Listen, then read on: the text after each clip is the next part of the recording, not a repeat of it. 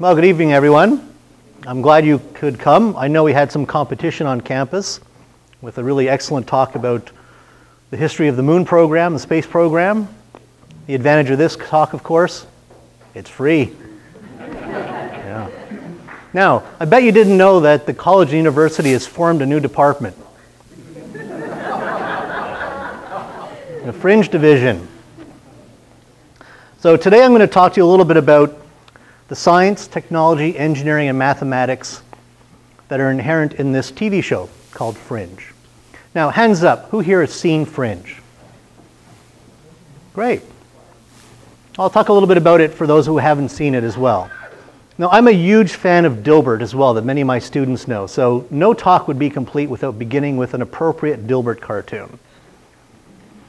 And it's about fringe science, because we're here talking about Fringe, the TV show, not necessarily fringe science.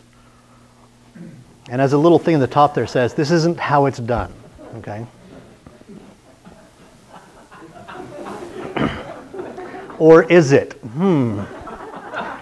Sometimes. Let's hope that this is not how science advances, right? It's how Scott Adams envisions it. So, STEM. 4 fields, all closely related, all fields I find absolutely fascinating, and I hope by the end of tonight you'll have an increased interest in pursuing one of these fields or getting involved as an informed citizen in these topics. So STEM itself, as I mentioned, stands for science, technology, engineering, and mathematics.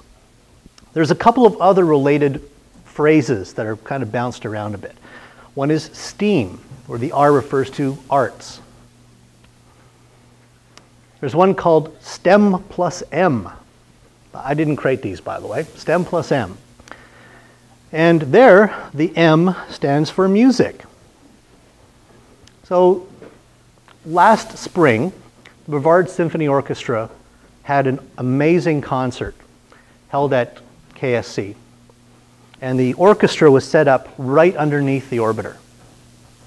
And they played, so you're looking at the orbiter and all the space memorabilia are playing below with the appropriate space-themed songs.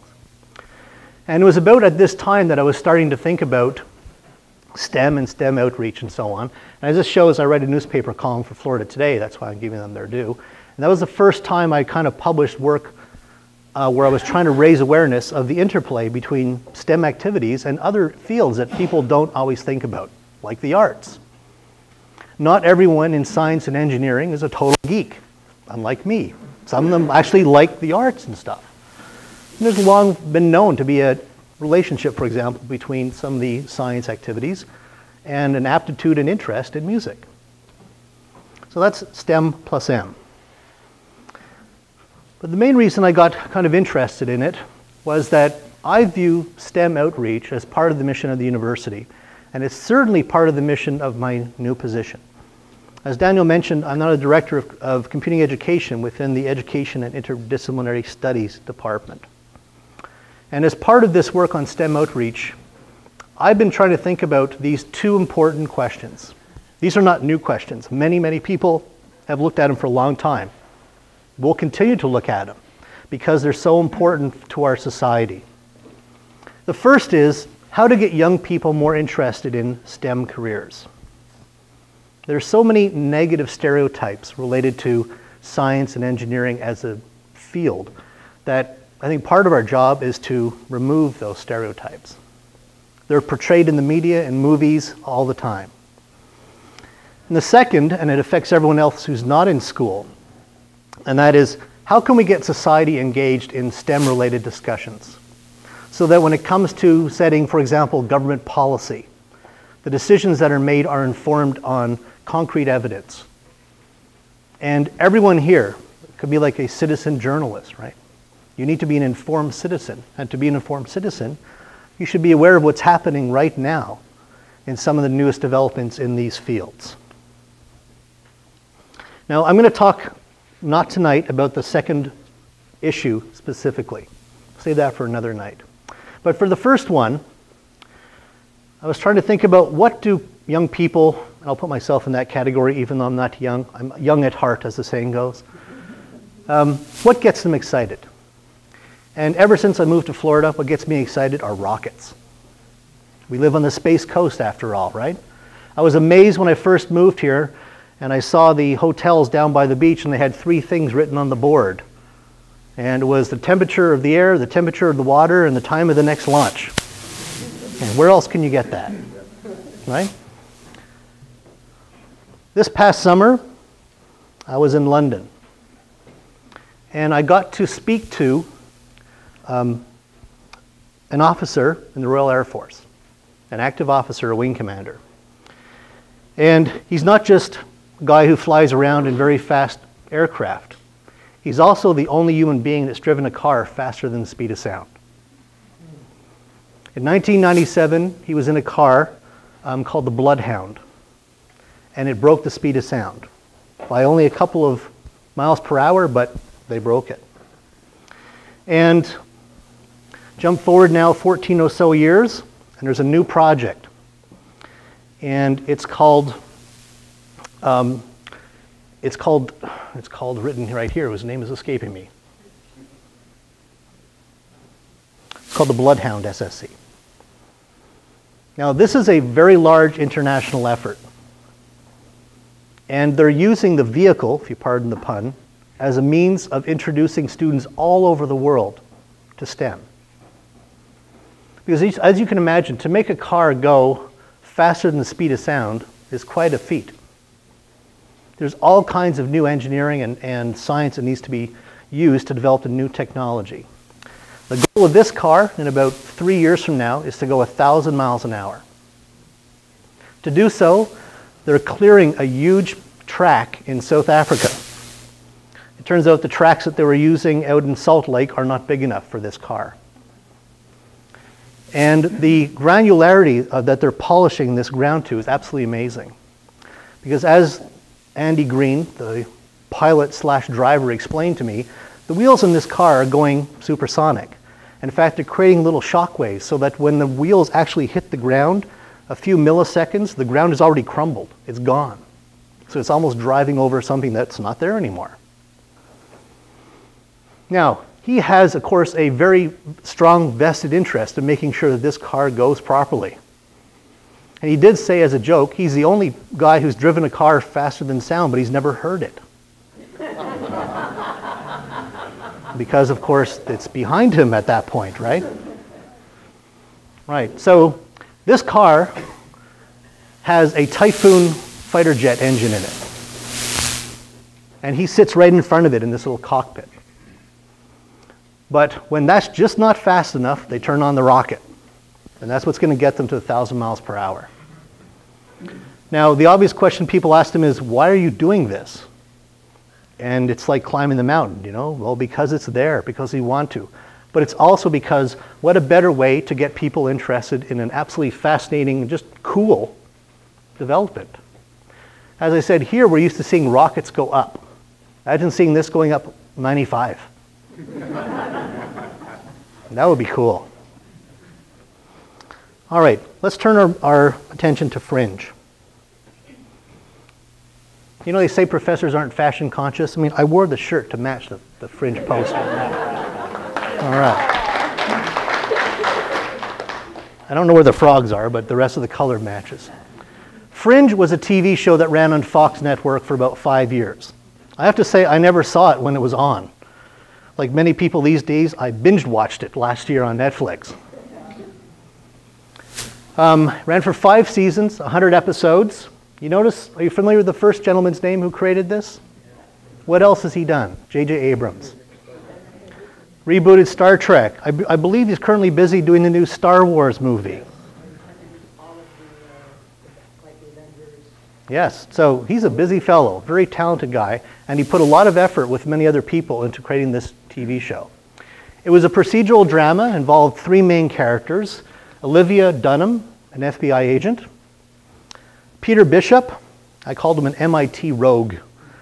He went to MIT and then he went rogue. He was off working in Iraq and doing shady deals and stuff. And Walter Bishop, a Harvard sort of ex-professor. And he was an ex-professor because he was put in a loony bin for like 15 years. As the series progresses, you find out why he was there. But he's brought back as they create the Fringe Division. The Fringe Division, as an aside, is based in the FBI's Boston office. That's important when we talk about robots a bit later on. If you haven't seen Fringe, you might be familiar with the X-Files. So think of it as an updated version of the X-Files with a little bit of Twilight Zone and Altered States in a movie, all kind of commingled. Every season of Fringe included these kind of glyphs. And it turns out this is actually a language. At the end of every season, if you tracked the different animals and where these dots were, it gave you a message. And yes, people did that. Now, yes, the Fringe folks. Now, for every season of Fringe, they had an opening title sequence. You're going to see one near the end of this presentation. And it had music, but it had all these words going across the screen. The words were meant to represent topics, some of which we're going to talk about tonight, that were not yet possible, but they hope soon would be. So leading edge research. Okay? So some of these words we are somewhat familiar with. Artificial intelligence, reanimation, that's basically Frankenstein, right?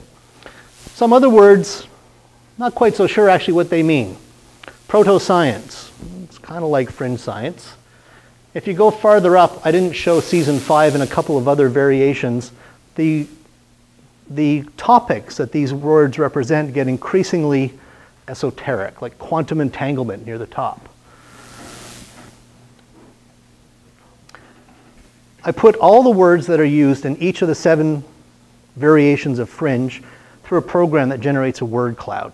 A word cloud is just a representation of the number of words that appear and their quantity of appearance in each year. And the words that appear larger or in darker font are the ones that appear more commonly across the years. So from this we can see some of the top themes that appear across the different Fringe seasons. Quantum is one, nanotechnology, invisibility, artificial, pandemic. I mean, the world's suffering through almost pandemic now over in Africa, right? So some of these things, as I said, are way out there. Some of these are almost now. Some of them are now. So I thought it would be interesting to use this TV show as a hook. Now, those of you who've been to my presentations before know you got to do some work. It's not just me talking. So it's like a good classroom. Please take one and pass it around.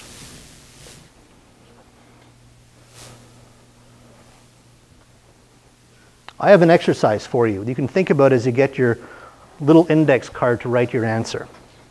One of the topics that's mentioned there is something that we can talk about very briefly, whether or not it's real or not. There's actually 3 questions I want you to think about. Is the question I'm going to ask you, is the topic real? If it's not real, what would be the advances in the STEM fields needed to make it real? And if it was real, what would be the impact on society? How would we be impacted, influenced? And the question I'm going to ask you to explain is this. Invisibility.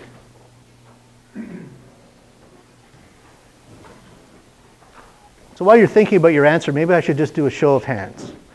Is invisibility real? Hands up if you think yes.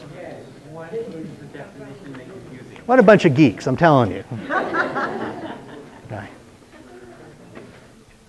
When I say invisibility, what do you think of? Ironically, what image is popping into your mind for invisibility? Camouflage. Camouflage. Stealth.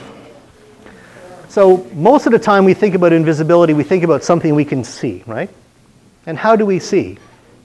We see by light being reflected off whatever I'm looking at, going back to my eyeballs into my brain. It recognizes patterns, colors, and so on. But of course, there are other forms of invisibility. You can have audible. Think of a submarine. You know the old saying, run silent, run deep? They would use sonar to try and detect submarines. So they spent a lot of time trying to make submarines basically invisible to audio. Someone mentioned stealth. What is the mechanism we've been using since World War II to track things in the air? Radar. Which is kind of like mechanical version of your eyes, but they're much better at 20/20 to the far. So it's a great way of tracking things, unless you don't want to be tracked. In which case, we want to be invisible, and that's camouflage. Now, we've had camouflage for clothing, like that's why the folks in the military wear all those jungle-like attire, so that you don't see them. Same reason why you paint the underside of aircraft different colors, so when they're flying overhead, they're kind of invisible to the clouds or the sky, depending on where they're flying. Now, for the youngsters in the audience, what do you think of when I say invisibility? Yes? Harry Potter. Yes, Harry Potter wears an invisibility cloak. It's something I wrote about a little over 3 years ago. Now, is Harry Potter's invisibility cloak real or just something in the author's mind? Well, you can actually buy it on Amazon, but I don't think it's functional. Maybe someday, but not quite. But it doesn't mean people aren't trying. So the way we can create invisibility is to basically address how we see. We're talking about visible invisibility right now. And as this article talks about, there's a lot of work underway right now in special materials that refracts the light, so it bends around the object. Think about the James Bond movie, Die Another Day. Remember the car he had? Had all these interesting mirrors and lights that when you looked at it and John Cleese's character Q clicked the button and the car disappeared. Now that was James Bond movie, of course.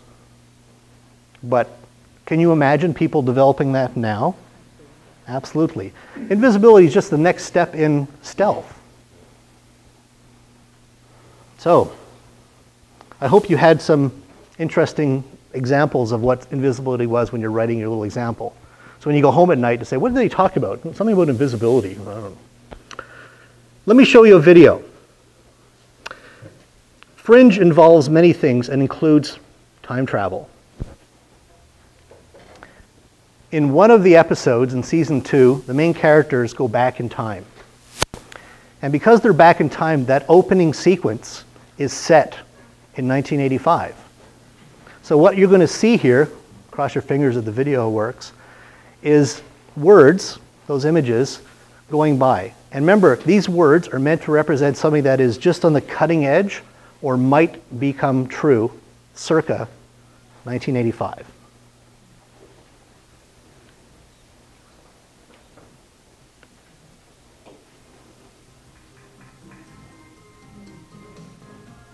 You see personal computing there?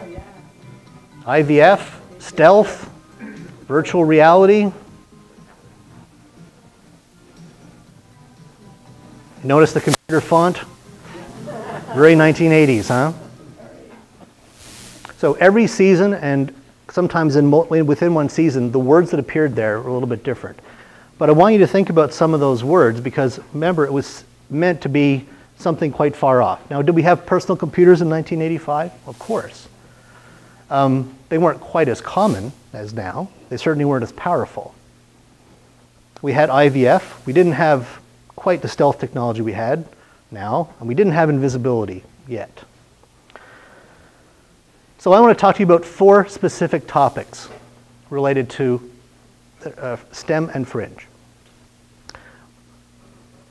Like all professors, by the way, I could talk all night. So for all of these topics, I could just talk all night just on one of them. But I know many people want to get to see the telescope, and I'm standing in your way, so we're going to go a little bit fast. Robots, artificial evolution, teleportation, and man-machine interfaces. For each one of these, I want you to think about the 3 questions again. Is it real? What is the STEM involved to make it real if it's not real now, or to improve it?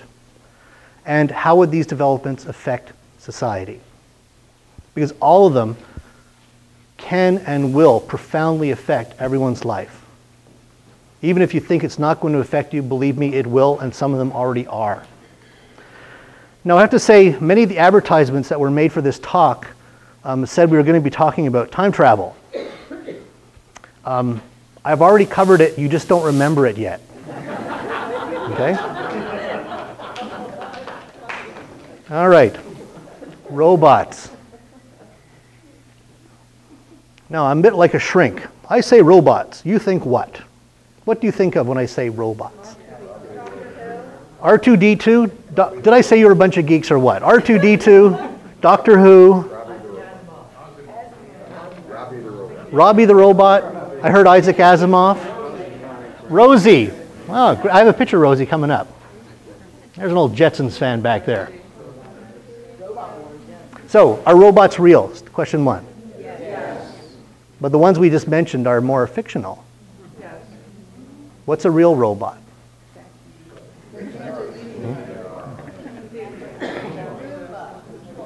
Someone saying Roomba. I'm going to show you that too. But all right. So robots, are they real? Yes. I had someone ask me the question, depends what you mean by real. I thought it was a Bill Clinton, depends what is, you know. I meant real, like they're here, we can use them. This is what I think of when I think of robots. You know, the Terminator. Yeah, it's creepy, all right. Can the Terminator affect society? Well, yes, if we follow our current path, yes. Especially with time travel. Yeah. Why Yes. does a robot have teeth? Why not? Because it's meant to be a humanoid robot. Remember, he's supposed to have an exoskeleton of flesh. But he's been burned off in this part. Yeah. All right. So we're going to now talk about robots in Fringe as examples of things that aren't quite true yet, and then robots in the real world. So in Fringe, they have a unique kind of robot. You might call it a wetware robot. You notice his head is not quite attached to his body here. Anyone know where that saying is coming from? It's paraphrasing another saying. Blade Runner. Philip Dick's movie, Do Robots Dream of Electric Sheep? Do Androids Dream of Electric Sheep? Here, the robots in Fringe are called shapeshifters. And they are artificial constructs created by, I guess too complicated, they're created by someone else. And they're sent to help these other aliens called observers, which we'll talk about in a moment. The only way the people in the Fringe division can find out if these guys are robots or not is when they bleed, because they bleed mercury, which generally is toxic to us, right? Mercury in your blood, not good. For them, it's part of their blood. So these are shapeshifters. When they actually arrive, they're formless. And they stick this nasty device in the roof of the mouth of the person they want to mimic, and all of a sudden they become that form. So they're like a golem. Now, can we do that now? Thankfully not. They can do it in Fringe, though. But how about the real world? Now, someone mentioned Rosie. This is from the Jetsons. You know, the old cartoon? And the thinking was we would have a robotic maid. I have a robot at home. That's it. I call that robot iRosie. And I'm not sure if it's I, comma, Rosie, like iRobot, or little I, like Apple's iRosie. But it's a robot. It cleans my house. It kind of runs around. It's actually a little bit freakish to watch, the way it learns patterns. If you go on YouTube, you can see all kinds of interesting videos of your cat riding around on them and stuff. So, it's an interesting event that one of the first common uses of robots in the world, outside of manufacturing special purpose, is to clean your house. But that's a good use of what the word robot means, right? Which refers to the fact that you can have a machine carry out the task of a human. Now, here's another vision of robots. Transformers. That's right. Now, are Transformers real? Well, let's just see. I don't think they've appeared anywhere yet except when they filmed the previous movie up near the Cape, but this was actually from the latest movie. Now, Transformers, if you don't know or if you haven't seen the movies, these things change shape, right? They become cars to these giant robots, and they switch shape on the fly. And they're also sentient. That is, they have their own personality, their own intelligence. And there's good robots and bad robots, right? All right, let's see if this one works. Now, most of you said we can't do that kind of automatic transformation that a transformer can. The primary challenge that we were addressing is manufacturing robots in a very accessible way, very cheap, very quick. And so we were looking for alternative methods to bring a full electromechanical system. And one thing that we saw is that origami can produce very complex structures. Anyone here know how to do origami? Some of the holding is not only You can make really complicated little things out of paper. by natural systems, ranging from unfolding of leaves and insect wings to protein folding. There's lots of things I think you can look for and then talk to embody that folding process. That required us to think about the materials involved, the manufacture of this composite structure, and a lot that has to do with design.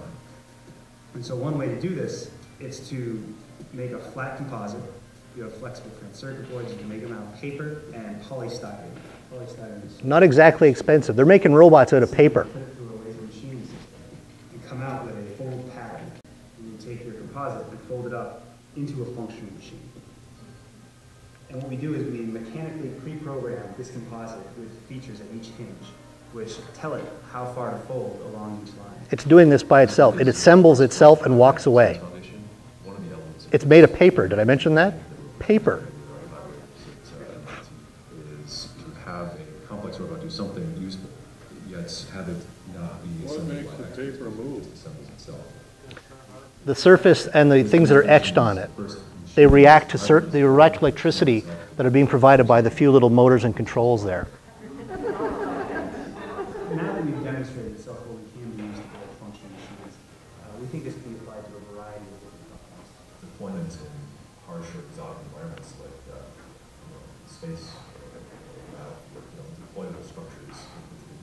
Okay, let's skip that for a moment. So this is, to me, a very fascinating development. We think of robots, first of all, as being very expensive, right? Very sophisticated. And we certainly don't see them assembling themselves. You know some companies that are interested in self-assembly? Can you imagine? IKEA. I'd be interested in it too. You bring it home, you open the box, it builds itself, right? But this is extremely low-cost manufacturing of self-assembly of robots, and it's only one. They can work in swarms. So you can imagine them, they're basically throwaway robots. Now, they can't do much yet because this is very bleeding-edge stuff. But you can see the promise. Now, let me show you some other fascinating robot videos. This comes from a company called Boston Dynamics. Now, I mentioned Fringe Division is headquartered in Boston. In the Fringe TV show, the main large industry DoD contractor is called Massive Dynamics. No coincidence. These are robots that mimic human and animal form. Boston Dynamics is now owned by Google, as an aside. So let's take a look at this. This stuff is really fascinating.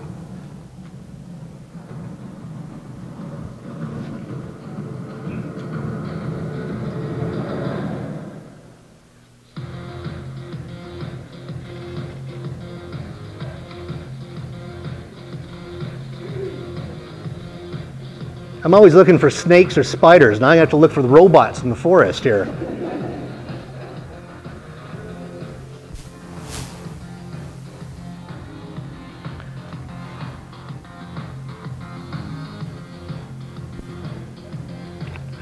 Watch how this robot walks.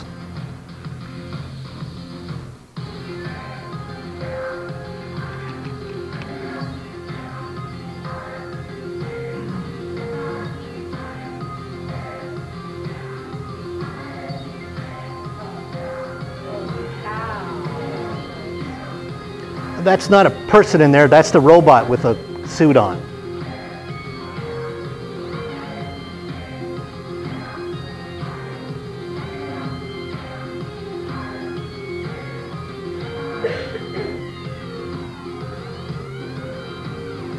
And this is their mechanical cheetah. Watch the clock down there. It's going to run faster than Usain Bolt.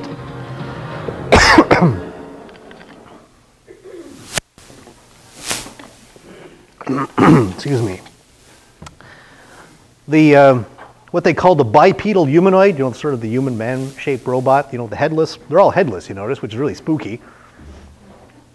They have other videos you can see of it walking on rocks to simulate, you know, rough terrain. They hit it with weights, like big, you know, medicine balls and stuff to knock it off, and it's standing there on one leg while they're hitting it with these balls, and it just gets back, goes back up together. Now, are these real? Used? Yes. You can see another video of that one that looked like the headless mule that's been used already in field trials by the Marines out in California and Hawaii to carry 100-pound supplies. And they're going through the Hawaiian, you know, the jungles of Hawaii and up and down very rough terrain. The assumption is that these can be used in the future for supplies, going into contaminated areas, that sort of thing. So there's lots of benign, beneficial uses for these kind of robots. But of course, like all technology, there's other uses. Now, on the left is a drone. This one's called the Reaper. And as its name suggests, it's meant to be a lethal weapon. And it's real, of course. Now, the drone is not technically a robot because it is controlled by a pilot remotely. You know, this might be flying over Afghanistan and the pilot is in Utah or something. That's literally how it works. However, you can imagine that at some point there's a desire among certain people to remove the human element. And what you would end up with is the image over there, which is from RoboCop. And those are autonomous shoot-to-kill. Now, when I mentioned the impact on society, would you be comfortable with having a Melbourne police robot going around with the ability to shoot to kill without any human intervention? So the gentleman said it depends on how good the AI or the software is. Well, having been in software engineering forever, I wouldn't trust it. Not yet. I trust them more than these things. Now, there are some other uses that I didn't show here. People have probably heard about Amazon's somewhat marketing, somewhat real idea to start doing package delivery via drones. And you see, they actually have demos of them flying around, dropping the package and flying away. And that's just cool, right? Never mind next day, 2-day delivery. It's like 30 minutes. It's like a pizza. It's right there. You don't pay. Second topic, artificial evolution.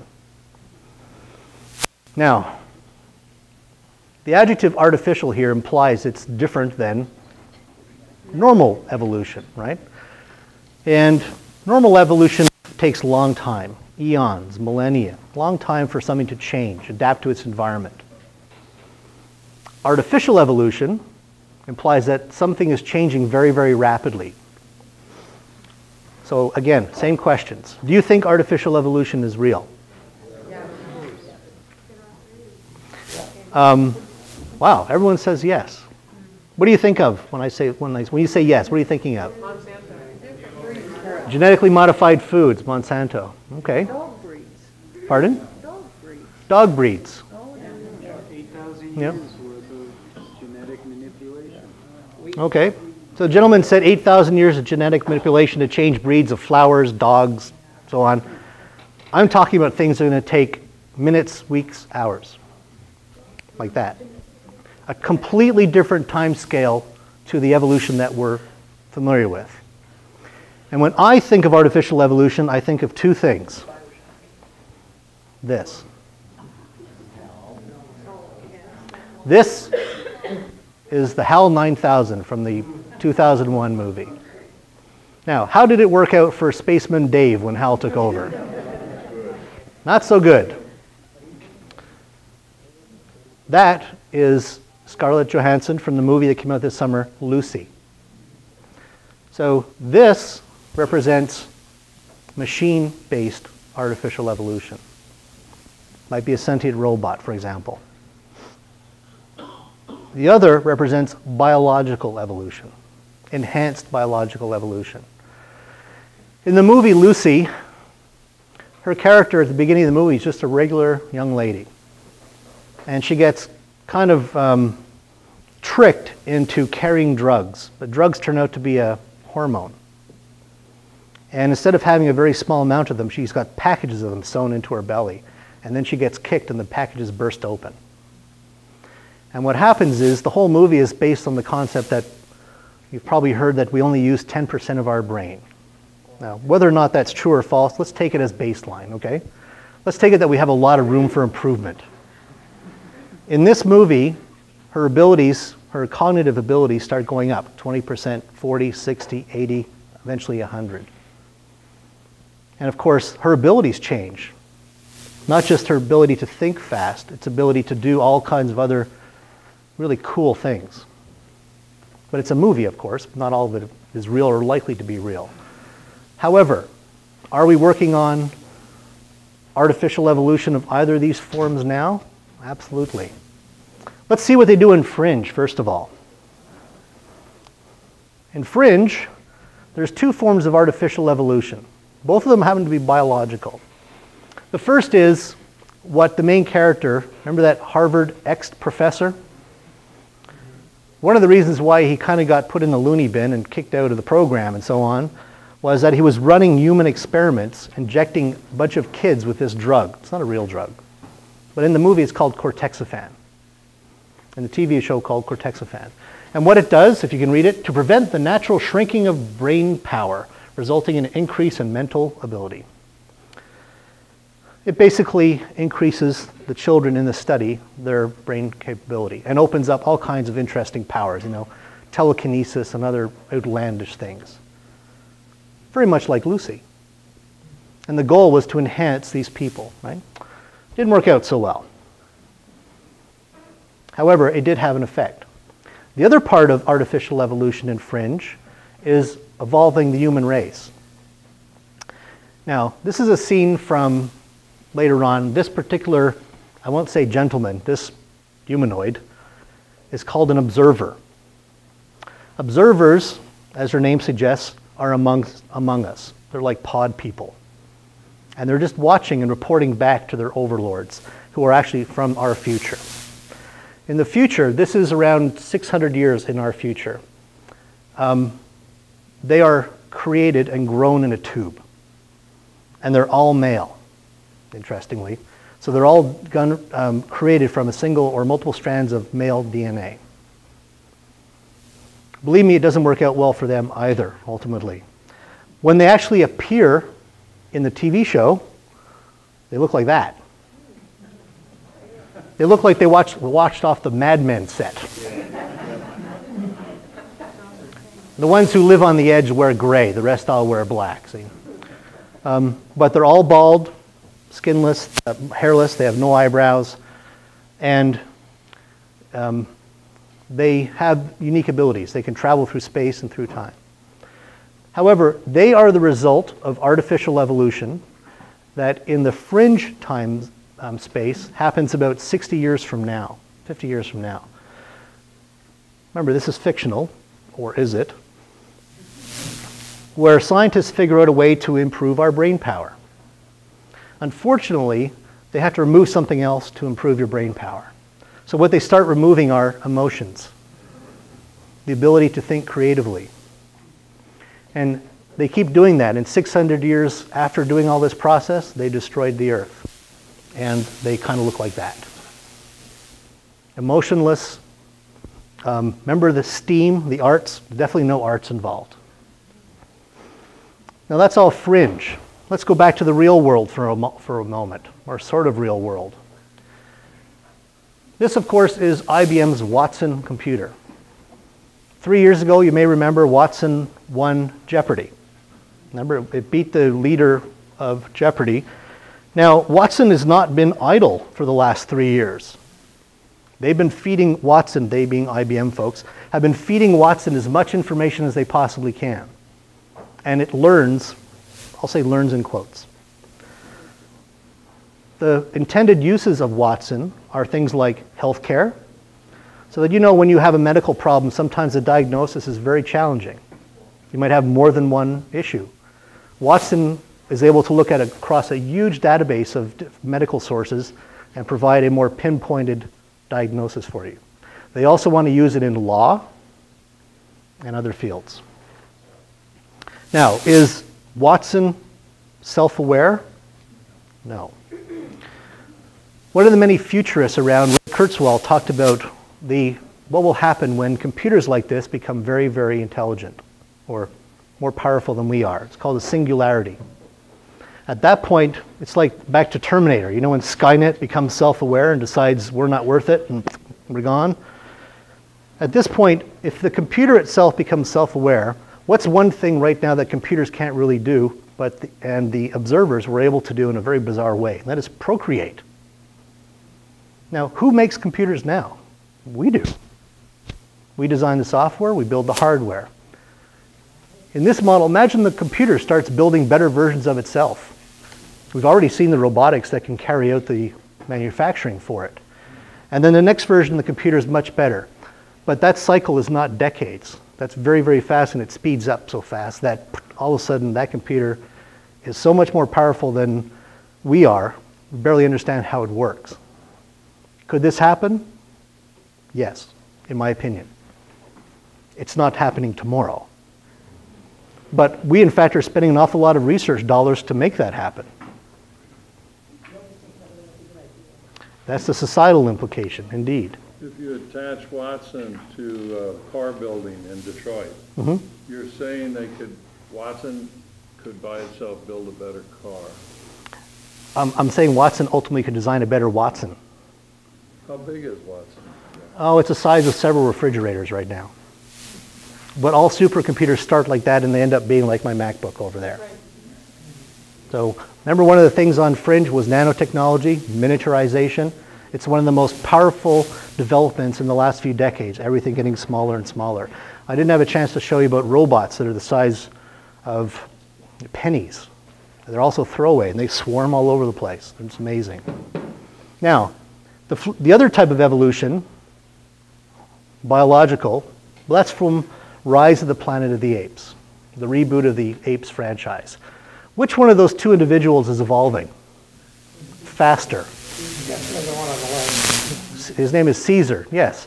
Caesar is evolving faster than the person who gave him the drug.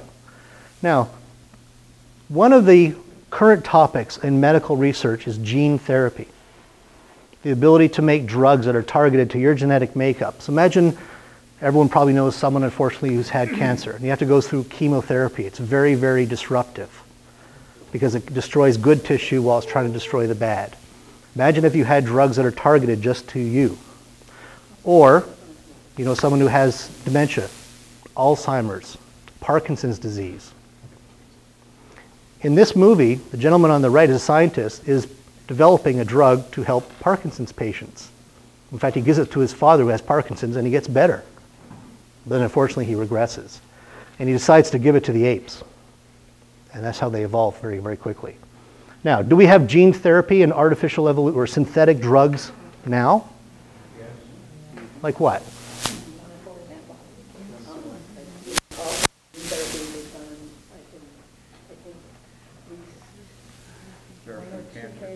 Yes. Right. So these are things that are very, very promising, very complicated. Now I have something from personal experience. If I was standing talking to you 40 years ago, I have an insulin pump on because I'm a type 1 diabetic. 40 years ago, I'd be like living on the island of Dr. Moreau because the insulin on me would be coming from a pig or a cow. The insulin I'm using now is synthetic. It's recombinant DNA grown from humans. Without it, I wouldn't be here talking to you. So there definitely are lots of beneficial developments. And there are a lot of possibly scary ones. Third topic, teleportation. What do you think of when I say teleportation? Star Trek? Doctor Who again? With the TARDIS? That's the thing, Trials for Time. Well, is it real? If you think it's real, how is it real today?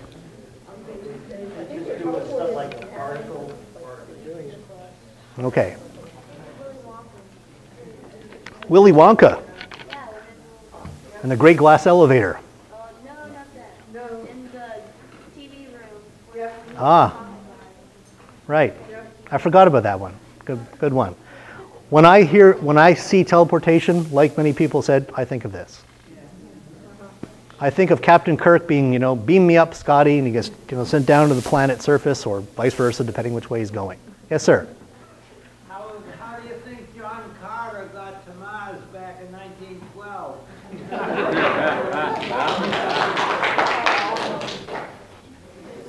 That movie didn't do very well, so I don't know how he did. Right. In the Fringe, on the Fringe TV show, they don't quite do teleportation the way the transporter does. What you see here is a scene from the show where they're mixing old and new. So they're at a typewriter. This is an electric one. And there's a mirror. And they type a message here, and in this parallel universe, the answers get typed. So they're communicating through these different universes, basically teleporting information, as some people mentioned, which I'll talk about in a moment. They don't actually transport the people. They also have the ability to kind of like view it as it was a TV show. They can see through this screen and see what's happening in this parallel world. So they're able to teleport information and images, but they cannot transport people in this mechanism. In Star Trek, they're not actually teleporting matter, just information. Some of those. Okay, well, I'll come back to Star Trek in a moment. Right. The problems? There is problem. I'll just answer it now then. So if you follow the physics of how Star Trek, their transporter works, every time they step in the transporter, they're committing suicide. And every time they rematerialize, they're reborn. Does anyone have any ethical problems with that? Yes, he never wants to go in the transporter, indeed. They do, however, have this mechanism. They call it the doomsday device. Well, it's just a great literary mechanism. And you can't see it, of course, but this is the character Peter, the MIT rogue. And for no reason other than dramatic effect, he's connected to this machine through his hands hanging like this, okay? And through this mechanism, he creates a bridge between these two worlds. And therefore, people can go back and forth. But bridges and so on are a little bit different than teleportation, right? That's kind of like going through a gate. Teleportation is sending something, just walking through. Now, to the real world. Think of teleportation today as kind of like time travel, which is, we're not quite there yet. However, we do have two developments that, given enough time, might make some form of teleportation possible.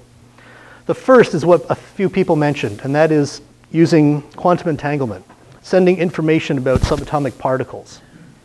So again, kind of like the people typing, we're just sending information. Very, very limited information right now, and it does follow that destruction and recreation process. But we are able to send very limited bits of information, and this has been proven repeatedly in experiments already. Frankly, if you were at my talk last November, people said, how does this work? And I just said, it just is. It's just magic. It's not quite magic, but it's fascinating. So for this talk, just take it as a given that we can transport information. But information is not enough. We also need the ability to recreate Captain Kirk, right? All right, so how do we recreate something at a distance? Well, don't transport the person. As someone said, you transport the information. And let's use a cooking analogy. We're going to send the recipe on how to rebuild a person, an object, an apple, whatever it might be, from point A to point B. And remember, we can send it at, let's call it the speed of light. And then at the other end, we're going to rebuild it. Now, do we have the ability to rebuild things like this now? 3D printers. So let's watch this interesting video.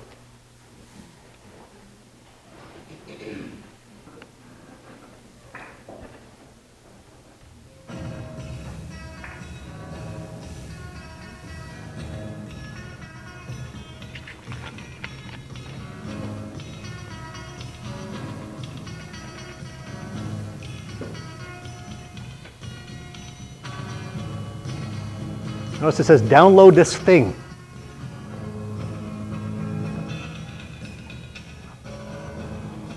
So that's a 3D printer.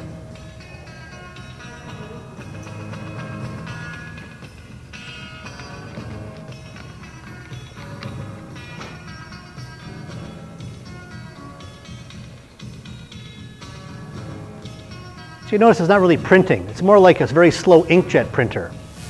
And this version of the printer lays down what is basically melted wax. It's not quite, melted plastic, pardon me. And it puts it down in layers. And the layers change shape and color and texture as it builds.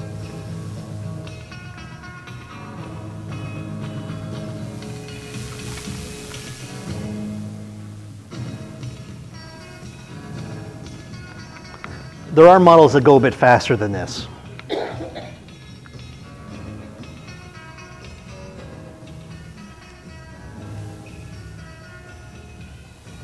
And there we are, he's printed a flower vase.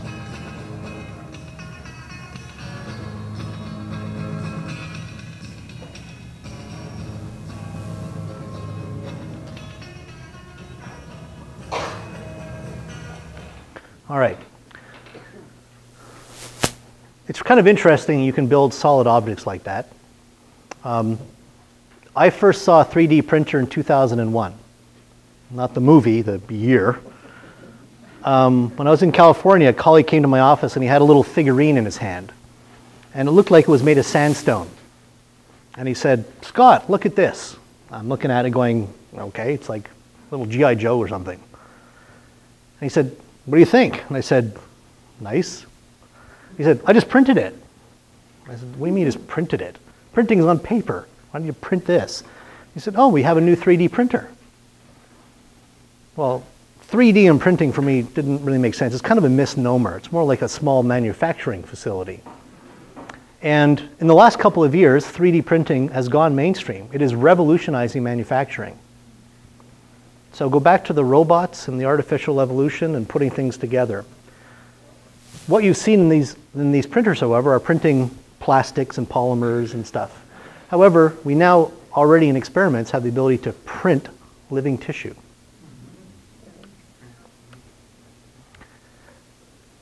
The Army is interested in using it to print ready-to-eat meals for soldiers, to print their clothes. To send parts to the space station is very expensive, right? Why send the parts? We just send the the raw material, it's stored up there, and we send the recipe, and it gets printed. Repair parts in the field. This is not science fiction. And you know it's real when you can buy it on Amazon.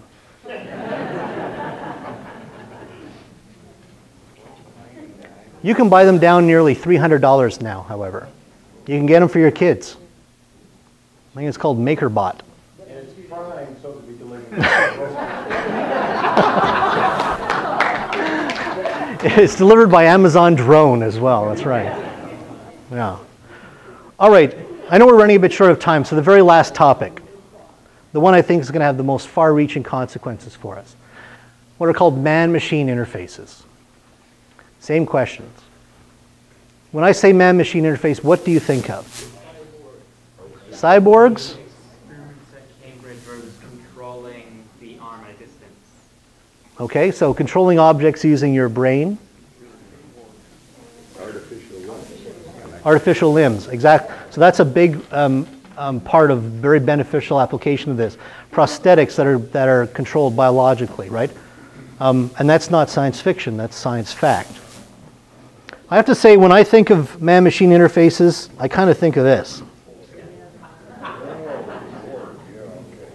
So on the left, yes, these are images from Star Trek of the Borg. I have to say it doesn't look very pleasant to wear those interfaces. And this is Neo from The Matrix, when he's just come out of his pod. You notice a giant cable going in the back of his head? Now, I don't know about you, but I don't mind sitting down to the computer typing anymore, knowing that the alternative is a giant spike in the back of your head. But these pods are also examples of immersive man-machine interfaces, because in this case, the machines are using bodies to generate power. Not very beneficial for them. Good for the machines. Now, in Fringe, they have mechanical and biological interfaces. And on the left, that is indeed a headless body. Bodiless head, pardon me. It's the other one. The other part is left. There's a very funny statement that Walter Bishop, the professor, mentions when there's a crime scene. And he asks his son who's on the scene, he says, the guy's dead. He says, does he have his head? He said, only you would ask that, Walter. Yes, he has his head. Why? And he said, but he's dead. He goes, well, that might be just a minor inconvenience. As long as he has his head, they're going to try and extract information. In this case, this is a version of Fringe set in the future where they can reanimate the head, talk to the person, or kind of talk. No lungs, difficult to talk and stuff, but get the information out. I did mention that Fringe is also like Altered States. Anyone ever see that movie many years ago where the guy goes into this sensory deprivation tank? They use it a lot. This is Olivia, the character Olivia, floating in this tank, and they use it to recreate lost memories and so on. So this is kind of a biological interface. This is a mechanical, very Borg-like interface. Now back in the real world, you have to think about the main kinds of interfaces we have. One for input and one for output. What's the most common input interface we use today? And the output? Yeah. It hasn't changed that much since then, since this. Input and output. The QWERTY keyboard and the 1950s or so TV. Maybe early 60s, it's a leading edge model. Now as an aside, don't you find it interesting that we still use the QWERTY keyboard, which after all was designed to slow us down? Because these mechanical keys kept bashing one another if you could type too fast. So the keys are laid out to make it difficult for you to type. And what's my computer got here all these years later? Same layout. Now, we've got to be able to do better than that. There's a couple that are already in use now, right? One's on my phone. Siri. So you speak to your phone or your other device. It's always nice to know someone can help. It's always frustrating to know what kind of help Siri comes up with. But it's promising, right? Now, anyone know who this gentleman is? Careful, he said glass hole. Not the other word, glass hole. Yes, this is Sergey Brin, one of the founders of Google. And he's wearing Google Glass. You notice he's got a tiny little screen there. So that is what's called augmented reality. So as he's looking around, he has something being displayed. So if he looks at you, he also knows who you are. I can see your Facebook feeds. I see when your birthday is. I see where you've been today. And when I'm talking to you, you have no idea that I'm gathering all this information. The glasses are connected to the internet wirelessly. From a societal implication point of view, it's also got a camera that can send live video feeds out. So while I'm talking to you, I'm also taking your picture. You don't know it. Well, the person doesn't know. But okay, so we'll come to that in a moment. I mentioned that I was in London over the summer. In July, the UK Theatre Board, division, whatever, whoever's in charge of all the theatres, banned Google Glass from all theatres in England because they're afraid that people are going to use them to do copyright infringement, copying of stuff. There's many places now, for example, in San Francisco, that have banned glass in bars. I think the thinking is, if you're in a bar, you probably don't want to know what you're doing in there. Now, a gentleman said, well, you can see them. So these are glass, remember, first generation. Shortly after glass came out, first people I read about was a couple of Korean researchers that embedded most of the capabilities of glass in contact lenses. What's next? It'll be like Neo. It'll be a Google implant. You wouldn't even see it, right? Now, that's called augmented reality. This is virtual reality. This is why science has a bad name, as far as I'm concerned. Look at the look on that person's face.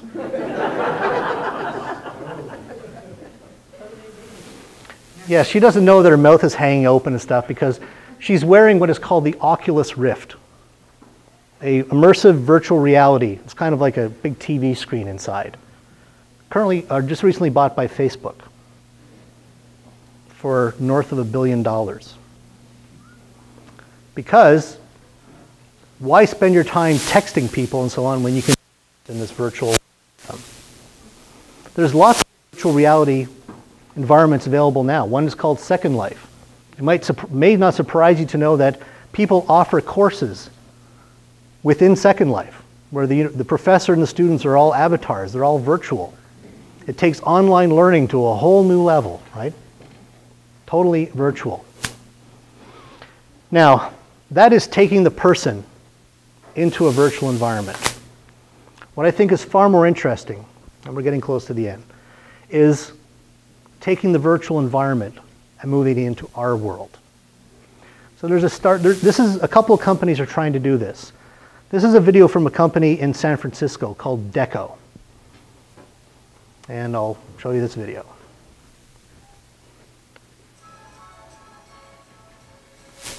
Every technology taps into a deep human truth, something substantial inside us that helps us define how we live our lives. Deco is formed around the belief that every one of us needs to see the world the way we imagine it.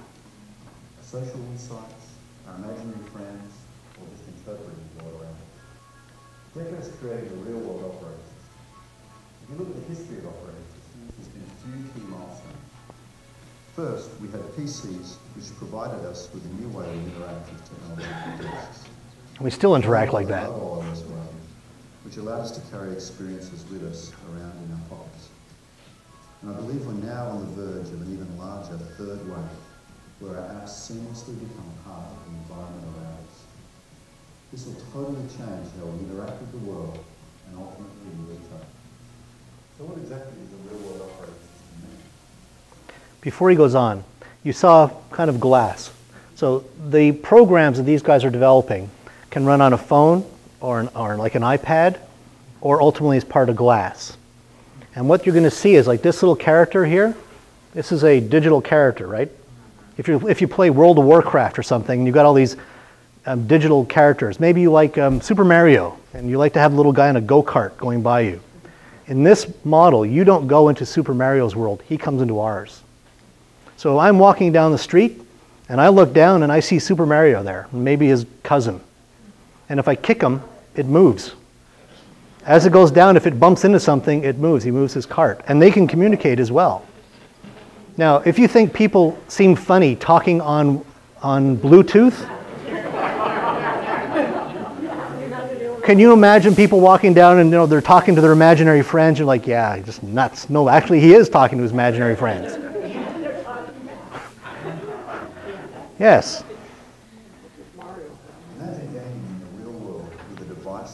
So this is his desktop, right? With these images superimposed on it, and that's what he sees. Does it need an anchor or a reference point to build the world on top of the one you see? So it also uses augmented reality as well. Merging your social networks into your life in a real and tangible way, never before possible using real-world 3D mapping.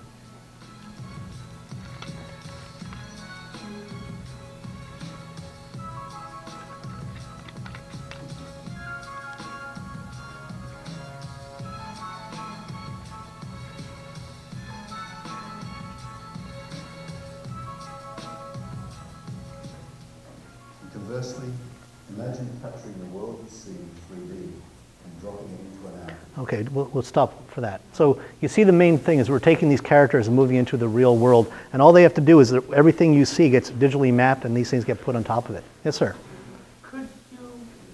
Are they doing anything to put read messages for people when they reach specific points, for instance? Yes. Okay. Yeah. Now, the last example of man-machine interface is definitely the one that's farthest out there. But it's the one several people like yourself mentioned. What is the ultimate man-machine interface? No interface. It would follow the Apple design model. There is no interface. It just is, right? You just use it. In this case, it's an interface that literally reads your brain waves. Now, is that real? Yes. Here's a demo of it. Connecting the world in a seamless, easy, and personal way is tricky, yes. It involves companies working together, radical new device and interface designs, and there will be serious privacy and security hurdles to overcome. But that doesn't mean you can't get a glimpse into the future and your own mind today. So the Muse is a 4-sensor brainwave headband. It's actually able to sense your brain activity and give you feedback so that you can play games directly with your mind as well as improve your mental abilities. In the far future, this is going to be a tool that allows you to do things like control the lighting in your home or your automated phone system or your phone system, your phone or your home system or your car directly with your mind. So the long-term future is actually allowing us to interact with devices in the world in really smart ways that are able to support you because they know something about you. When you say like a far future, do you mean far? Because I'm kind of excited about that. How far are we talking? Some of you would have thought that a mind control headset of any form would be science fiction even a few years ago. And I think there are people who think that now, right? Who would hear that and think, what, that can't be. You know? So we're already in an exciting future. We are already in the future. I love it. I love it. So that is not the only company that is experimenting, of course, with neural interfaces, they're called. The ability to read and help you control your thoughts. Now, you can imagine the beneficial use of that, for example, people who are, say, quadriplegics and so on, or who have ALS and these other degenerative motor disorders. The ability to do more than they can do now using these kind of interfaces with the computing power behind it would be life-changing. The flip side is, would you mind everyone reading your mind? Yeah. I certainly would. It would probably destroy society. And since this machine can read it, someone else can too, right? Yeah. Yeah. So 2 slides to wrap up. How does that work? That you can have your mind, you can read it. It's reading, every time you're thinking, you're giving out different sort of like waves, we'll just call them waves, that the machine learns the pattern. As you think of colors or shapes, your brain sends out different kind of patterns themselves. You can move your arm if you have an artificial arm. Yes, that's right. That's why this will be connected to prosthetics in the future as well. So just to wrap up, I think studying STEM can be very challenging because there's an awful lot of information you need to master. But it sure is fun, right? The things you can do with the technology today and what is coming is just mind-blowing. And I cannot think of an area that would be more worthwhile of everyone's efforts than to be engaged in this. And the second thing is, to help shape the future, you, everyone, you must be involved. You have to have a voice. And it should be an informed opinion about what's real, what's not, what is likely to come in our lifetime. And the last point, of course, is that means to become informed, education is the key to managing the developments in STEM. All of the material I spoke about has been covered in the last month in my newspaper column, including, amazingly, today. Look at that, right off the presses. I used it as an advertisement for the presentation. But as you see, since July, there was one on robots, artificial evolution, teleportation, and man-machine interfaces. So if you want to read more, you can go online, you can find all those different articles. And I'm going to wrap up with one last short video. So we saw Fringe 1985, right? You remember some of the things that was shown. Personal computing, invisibility, stealth technology, all the things that they hoped would become real. In this particular storyline, 2036 is not a happy time. Those observers we saw have come back in time to 2015. My God, that's next year. And they've basically have enslaved us for their future needs. And in 2036, there's like a group of rebels. And they dream of new developments to improve their life. Remember, for them, these are things that are not real, but they would like to be real.